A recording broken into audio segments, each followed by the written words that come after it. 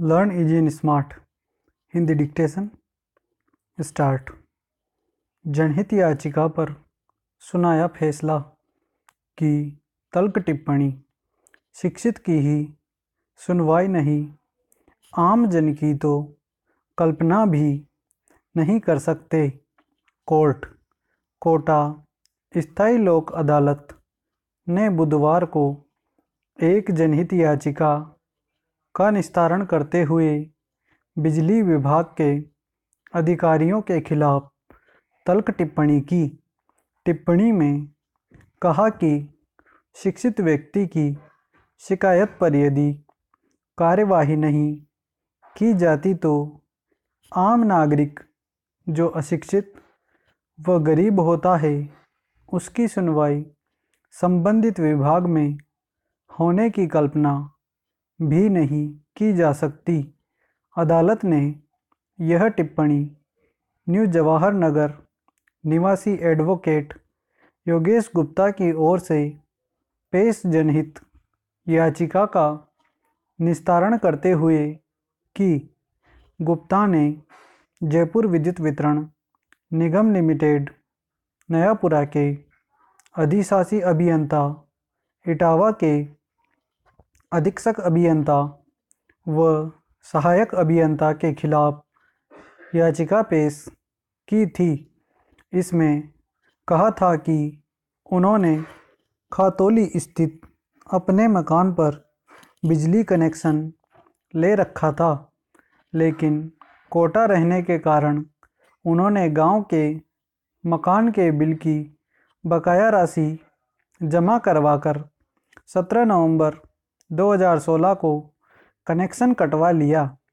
इसके बाद भी दिसंबर का 6,800 रुपये का बिल जारी कर दिया गया।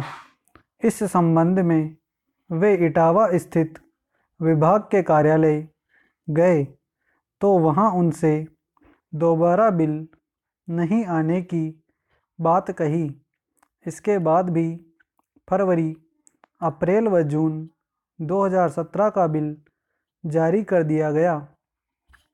इसे ठीक करवाने में परिवादी को बार बार विभाग के चक्कर लगाने से परेशानी व मानसिक संताप हुआ। याचिका में कहा कि सभी बिलों की राशि निरस्त करवाने के अलावा उन्हें 5,000 रुपये मानसिक संताप भी दिलाया जाए। इस पर अदालत की ओर से जारी नोटिस के जवाब में बिजली विभाग ने कहा कि कनेक्शन कटने के बाद भी परिवादी ने खंभे से सीधे आंकड़े डालकर अवैध कनेक्शन ले रखा है, जिससे उनके उपयोग के बिल भेजे जा रहे हैं। स्थायी लोक अदालत के अध्यक्ष कैलाश चंद मीना, सदस्य जय अजय पारिक व डॉक्टर अरुण शर्मा ने सभी पक्षों को सुनने के बाद आदेश में कहा कि एक जागरूक व्यक्ति जो व्यवसाय से अभिभाषक है उसके द्वारा बिजली विभाग के संबंधित अधिकारियों के यहाँ जाकर निवेदन करने के बावजूद कोई सुनवाई नहीं की गई और कनेक्शन कटने के बाद भी बार बार बिजली के बिल भेजे जा रहे हैं। इससे स्पष्ट होता है कि विभाग के अधिकारी अपने दायित्वों के प्रति कितने जिम्मेदार हैं। वेतन काटकर करो क्षतिपूर्ति। अदालत ने कहा कि परिवादी के 17 नवंबर 2016 के बाद जारी सभी बिलों की राशि वसूल नहीं करेंगे। साथ ही परिवादी को बतौर क्षतिपूर्ति मानसिक संताप की राशि 5,000 रुपये तत्कालीन सहायक अभियंता इटावा के वेतन से काटकर दी जाए। कलेक्टर व कंपनी के सीईओ को नोटिस। अदालत पहुंचा स्मार्ट मीटर लगाने का मामला। कोटा शहर में निजी बिजली कंपनी की ओर से उपभोक्ताओं के घरों पर लगाए जा रहे स्मार्ट मीटर का मामला अदालत पहुंच गया।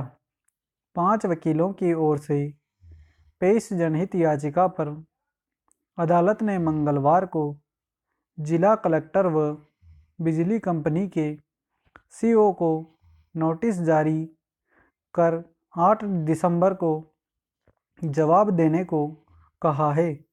एडवोकेट वीरेंद्र कुमार सक्सेना, राजेंद्र मालवीय, हितेश जैन, केसरीलाल बैरवा व संजय पाटौदी ने जिला कलेक्टर, बिजली कंपनी सीईएससी के सीईओ और कोटा विद्युत वितरण निगम लिमिटेड के खिलाफ स्थायी लोक अदालत में जनहित याचिका पेश की। इसमें कहा कि शहर में उपभोक्ताओं के घरों पर कई वर्षों से इलेक्ट्रॉनिक मीटर लगे हुए हैं। इनकी रीडिंग के आधार पर ही बिजली बिलों का भुगतान किया जा रहा है। उन मीटरों में किसी तरह की कोई खराबी नहीं होने के बावजूद बिजली कंपनी अनावश्यक रूप से बिना किसी उचित कारण के उन मीटरों को बदलकर स्मार्ट मीटर लगा रही है, जबकि स्मार्ट मीटर इलेक्ट्रॉनिक मीटरों की तुलना में तेज घूमते हैं। इस कारण उपभोक्ताओं को अधिक विद्युत भार वहन करना पड़ रहा है। इससे उपभोक्ताओं को आर्थिक नुकसान उठाना पड़ रहा है। याचिका में कहा कि अधिकारियों को आदेशित किया जाए कि शहर में पूर्व में लगे इलेक्ट्रॉनिक मीटरों को बदलकर स्मार्ट मीटर नहीं लगाएं। साथ ही पुराने मीटरों में किसी तरह का परिवर्तन व छेड़छाड़ नहीं की जाए। आईपीएस के रिश्वत लेने का मामला।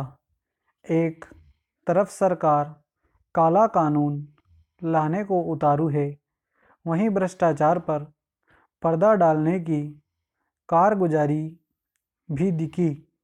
मामला रिश्वतखोरी के आरोप में पकड़े जा चुके आईपीएस अजय सिंह का है। उनके खिलाफ कार्मिक विभाग ने फाइल पर तो भ्रष्टाचार की धाराओं में अभियोजन स्वीकृति दी थी, लेकिन जब चिट्ठी निकाली तो उसमें से इन धाराओं को गायब कर दिया। नतीजतन महज इस एक चिट्ठी के आधार पर अजय भ्रष्टाचार के गंभीर मामले में कोर्ट से डिस्चार्ज हो गए। मामले को एसीबी ने छोड़ा नहीं और 5 साल बाद अब भ्रष्टाचार के इस मामले की अभियोजन स्वीकृति में हुए भ्रष्टाचार की साजिश सामने आई है। 21 जून 2012 को एसीबी ने अजमेर में सहायक पुलिस निरीक्षक प्रेम सिंह को रिश्वत लेते गिरफ्तार किया था। प्रेम सिंह ने बताया था उसने सहायक पुलिस अधीक्षक अजय सिंह के लिए रिश्वत ली। ट्रैप के दौरान अजय अजमेर से निकल गए, जिन्हें कानोता में पकड़ा गया। एसीबी ने अजय सिंह को 1.5 लाख की रिश्वत के आरोप में गिरफ्तार किया था। जांच पूरी कर एसीबी ने चालान पेश करने के लिए सरकार से अभियोजन स्वीकृति मांगी। स्टॉप। धन्यवाद।